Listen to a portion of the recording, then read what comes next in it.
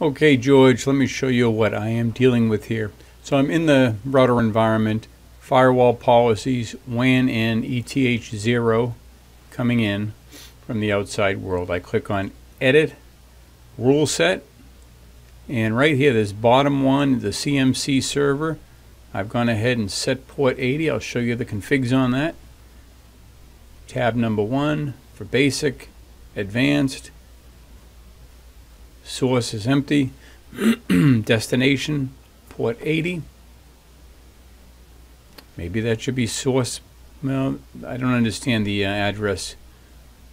I'm not sure what, I think I've got this right, but you tell me.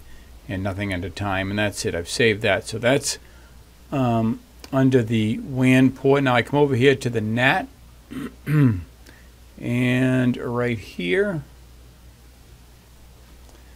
we have the configuration on NAT. That's the IP address of the server, destination port 80, and destination on the interface address is ETH1.